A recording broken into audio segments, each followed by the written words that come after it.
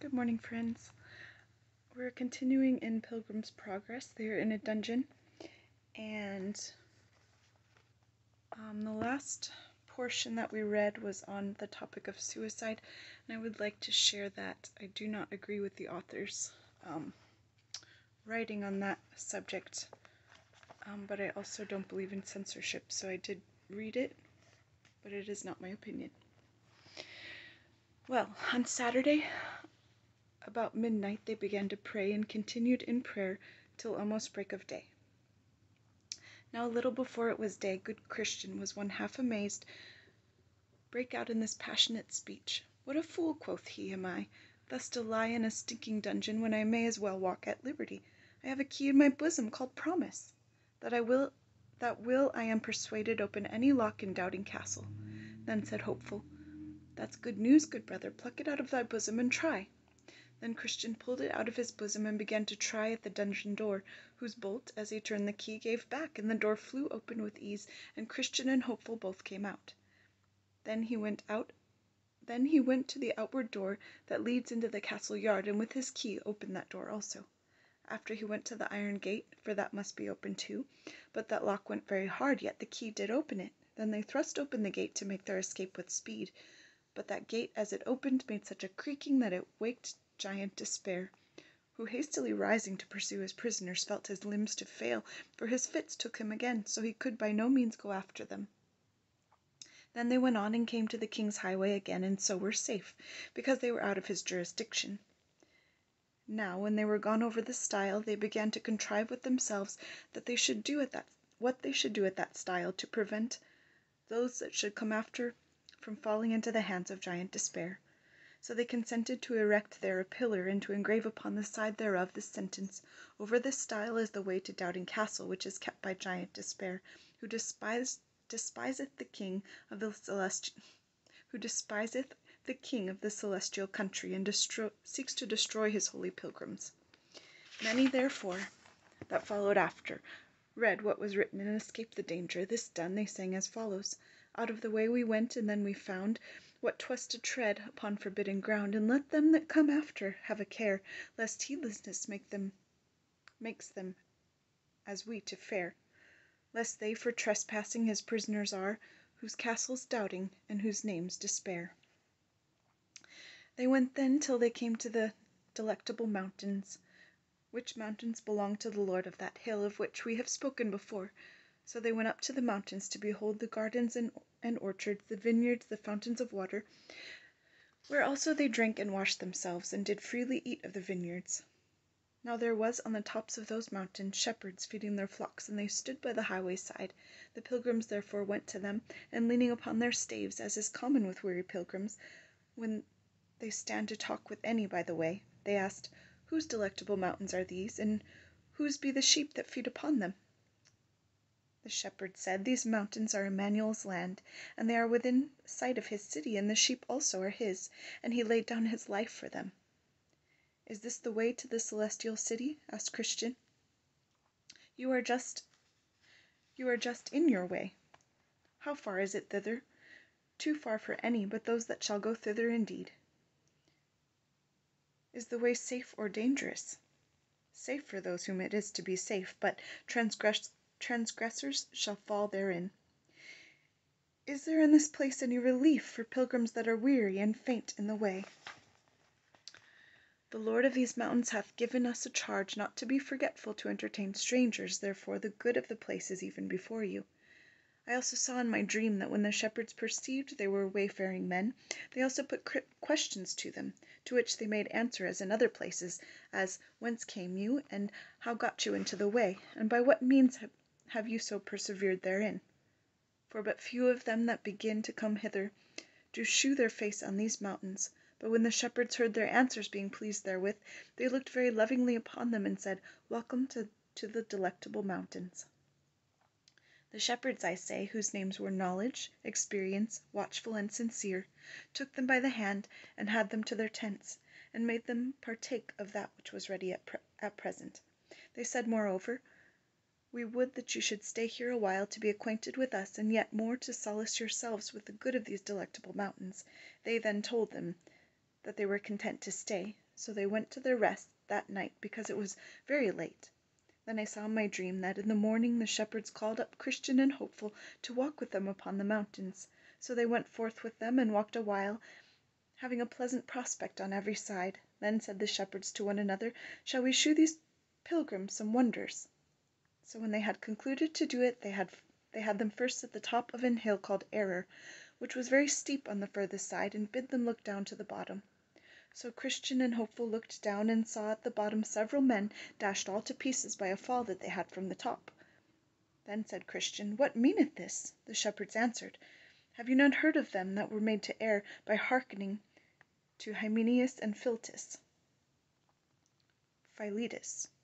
As concerning the faith of the resurrection of the body?" They answered, "Yes."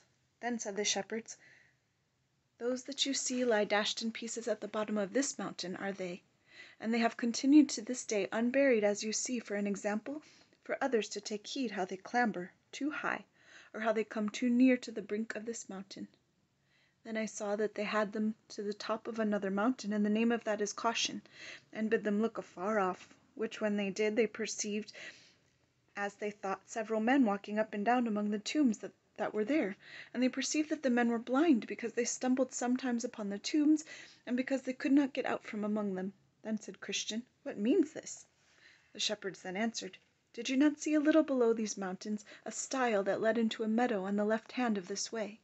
They answered, "Yes." Then the shepherds said, "From that stile there goes a path that leads directly to Doubting Castle, which is kept by Giant Despair, and these men," pointing to them among the tombs, "came once on pilgrimage as you do now, even till they came to that same stile, and because the right way was rough in this place, they chose to go out of it into that meadow, and there were taken by Giant Despair and cast into Doubting Castle, where, after they had a while been kept in the dungeon, he at last did put out their eyes, and led them among those tombs where he has left them to wander to this very day, that the saying of the wise man might be fulfilled, 'He that wandereth out of the way of understanding shall remain in the congregation of the dead.' Then Christian and Hopeful looked upon one another, with tears gushing out, but yet said nothing to the shepherds. Then I saw in my dream that the shepherds had them to another place in the bottom, where was a door in the side of an hill. And they opened the door and bid them look in. They looked in therefore, and saw that within it was very dark and smoky. They also thought that they heard there a rumbling noise, as of fire, and a cry of some tormented, that they smelt the scent of brimstone. Then said Christian, "What means this?" The shepherds told them, "This is a byway to hell, a way that hypocrites go in at, namely such as sell their birthright with Esau, such as sell their master with Judas, such as blaspheme the gospel with Alexander, and that lie and dissemble with Ananias and Sapphira his wife." Then said Hopeful to the shepherds, "I perceive that these had on them, even every one, a shoe of pilgrimage, as we have now, had they not?" "Yes, and held it a long time too." "How far might they go on pilgrimage in their day, since they, notwithstanding, were thus miserably cast away?" "Some further, and some not so far as these mountains." Then said the pilgrims to one another, "We had need cry to the strong for strength." "Ay, and you will have need to use it when you have it too." By this time the pilgrims had a desire to go forwards, and the shepherds a desire they should, as they walked together towards the end of the mountains. Then said the shepherds one to another, "Let us here shew to the pilgrims the gates of the celestial city, if they have skill to look through our perspective glass." The pilgrims then lovingly accepted the motion. So they had them to the top of an high hill called Clear, and gave them the glass to look. Then they essayed to look, but the remembrance of that last thing that the shepherds had shewed them made their hands shake, by means of which impediment they could not look steadily through the glass. Yet they thought they saw something like the gate, and also some of the glory of the place. Then they went away and sang this song: "Thus by the shepherd secrets are revealed, which from all other men are kept concealed. Come to the shepherds then, if you would see things deep, things hid, and that mysterious be." When they were about to depart, one of the shepherds gave them a note of the way. Another of them bid them beware of the flatterer. The third bid them take heed that they sleep not upon the enchanted ground, and the fourth bid them Godspeed. So I awoke from my dream, and I slept and dreamed again, and saw the same two pilgrims going down the mountain along the highway toward the city. Now a little below these mountains on the left hand lieth the country of Conceit, from which country there comes into the way in which the pilgrims walked a little crooked lane. Here therefore they met with a very brisk lad that came out of that country, and his name was Ignorance. So Christian asked him from what parts he came and whither he was going. Sir, I was born in this country that lieth off here a little on the left hand, and I am going to the Celestial City. But how do you think to get in at the gate? For you may find some difficulty there, asked Christian. As other good people do, said he. But what have you to shew at that gate, and the gate should be open to you? I know my Lord's will, and have been a good liver. I pay every man his own. I pray, fast, pay tithes, and give alms, and have left my country for whither I am going. But thou camest not in at the wicket gate, that is at the head of this way. Thou camest in hither through that same crooked lane, and therefore I fear, however thou mayest think of thyself, when the reckoning day shall come, thou wilt have laid at thy charge that thou art a thief and a robber, instead of getting admittance into the city. Gentlemen, ye be utter strangers to me. I know you not. Be content to follow the religion of your country, and I will follow the religion of mine. I hope all will be well, and as for the gate that you talk of, all the world knows that that is a great way off our country. I cannot think that any men in all our parts do so much as know the way to it, nor need they matter whether they do or no, since we have, as you see, a fine pleasant green lane that comes down from our country to the next way into it. When Christian saw that the man was wise in his own conceit, he said to Hopeful whisperingly, There is more hopes for a fool than for him, and said moreover, When he that is a fool walketh by the way, his wisdom faileth him, and he saith to every one that he is a fool. What shall we talk further with him, or outgo him at present? And so leave him to think of what he hath heard already, and then stop again for him afterwards, and see if by degrees we can do him any good. Then said Hopeful, Let Ignorance a little while now muse on what is said, and let him not refuse good counsel to embrace, lest he remain still ignorant of what's the chiefest gain. God saith, Those that no understanding have, although he made them he shall not save.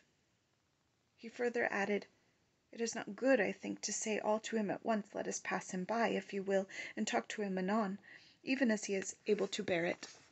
So they both went on, and Ignorance he came after. Now when they had passed him a little way, they entered into a very dark lane, where they met a man whom 7 devils had bound with 7 strong cords, and were carrying of him back to the door that they saw on the side of the hill. Now good Christian began to tremble, and so did Hopeful his companion. Yet as the devils led away the man, Christian looked to see if he knew him, and he thought it might be one Turnaway that dwelt in the town of Apostasy. But he did not perfectly see his face, for he did hang his head like a thief that is found. But being gone past, Hopeful looked after him, and espied on his back a paper with this inscription, Wanton Professor and Damnable Apostate. Then said Christian to his fellow, Now I call to remembrance that which was told me of a thing that happened to a good man hereabout.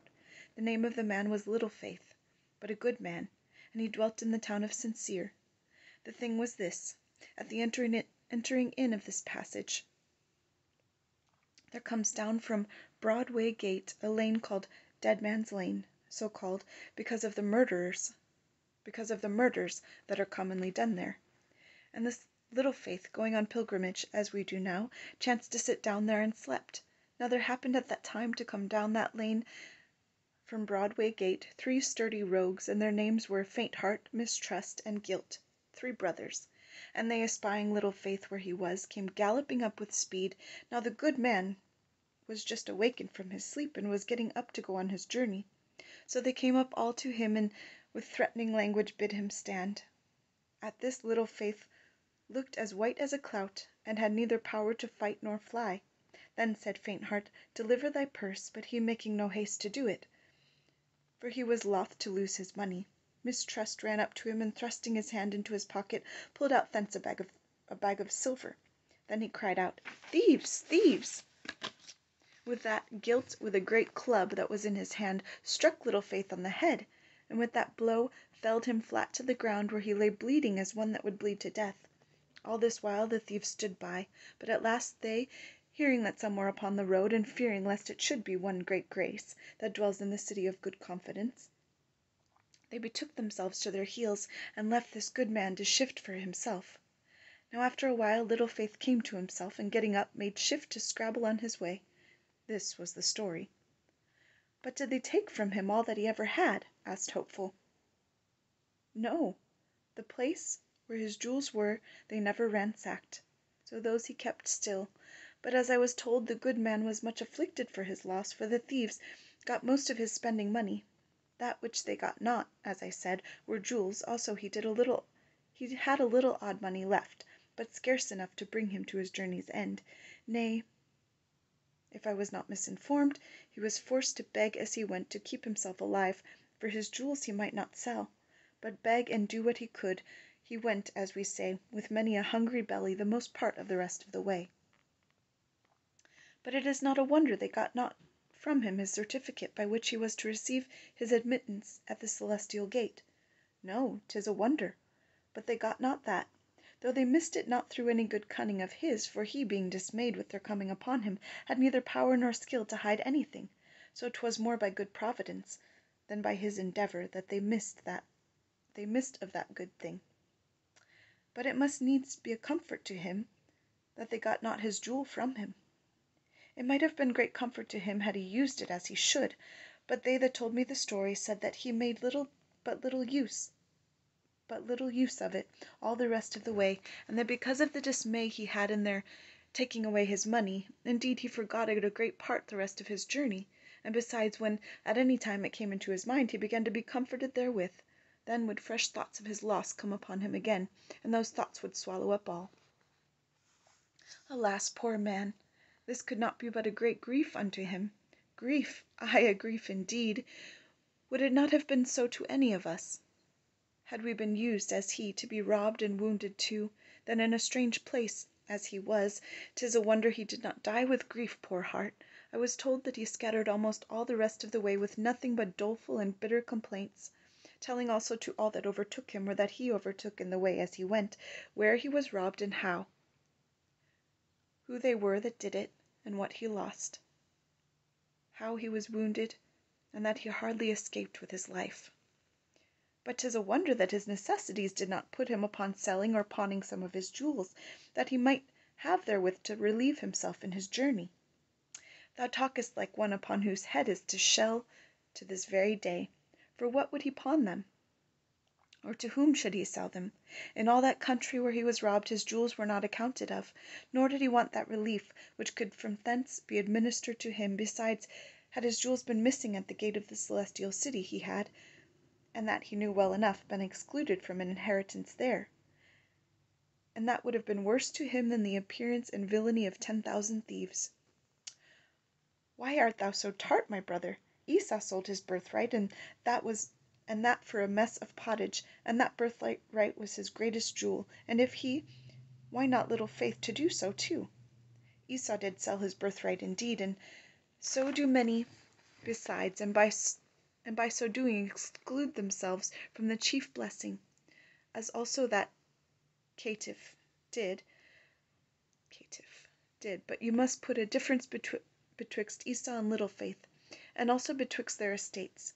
Esau's birthright was typical, but Little Faith's jewels were not so. Esau's belly was his God, but Little Faith's belly was not so. Esau's want lay in his appetite, Little Faith's did not so. Besides, Esau could see no further than to the fulfillment of his lusts. For I am at the point to die, said he, and what good will this birthright do me? But Little Faith, though it was his lot to have but a little faith, was by his little faith kept from such extravagancies, and made to see the prize of his jewels more than to sell them as Esau did his birthright. You read not anywhere that Esau had faith. No, not so much as a little. Therefore no marvel from where the flesh only bears sway, as it will in that man where no faith is to resist, if he sells his birthright and his soul all, and that to the devil of hell. For it is with such as it is with the ass, who in her occasions cannot be turned away. When their minds are set upon their lusts, they will have them whatever they cost. But little faith, as of another temper, his mind was on things divine, his livelihood was upon that were spiritual and from above. Therefore, to what end should he that is of such a temper sell his jewels? Had there been any that would have bought them, to fill his mind with empty things? Will a man give a penny to fill his belly with hay? Or can you persuade the turtle dove to live upon carrion like the crow? Though faithless ones can for carnal lusts pawn or mortgage or sell what they have, and themselves outright to boot, yet they that have faith, saving faith, though but a little of it, cannot do so. Here therefore, my brother, is thy mistake. I acknowledge it, but yet your severe reflection had also made me angry. Why, I did but compare thee to some of the birds that are of the brisker sort, who will run to and fro in trodden paths by the shell upon their heads. But pass by that, and consider the matter under debate, and all shall be well betwixt thee and me. But, Christian, these three fellows, I am persuaded in my heart, are but a company of cowards. Would they have run else, think you, as they did, at the noise of one that was coming on the road? Why did not little faith pluck up a greater heart? He might, methinks, have stood one brush with them, and have yielded, when there had been no remedy. That they are cowards many have said, but few have found it to be so in the time of trial. As for a great heart, little faith had none, and I perceive by thee, my brother, hadst thou been the man concerned, thou art but for a brush, and then to yield. And verily, since this is the height of thy stomach, now they are at a distance from us, should they appear to thee, as they did to him, they might put thee to second thoughts. But consider again that they are but journeymen thieves. They serve under the king of the bottomless pit, who, if need be, will come in to their aid himself, and his voice is as the roaring of a lion. I myself have been engaged with this little faith, as this little faith was, and I found it a terrible thing. These three villains set upon me, and I beginning like a Christian to resist, they gave but a call, and in came their master. I could, as the saying is, have given my life for a penny, but that, as God would have it, I was clothed with the armor of proof. Ay, and yet, though I was so harnessed, I found it hard to work to quit myself like a man. No man can tell what in that combat attends us, but he that hath been in the battle himself. That is where we will stop for the day, friends. Have a good day. God bless you.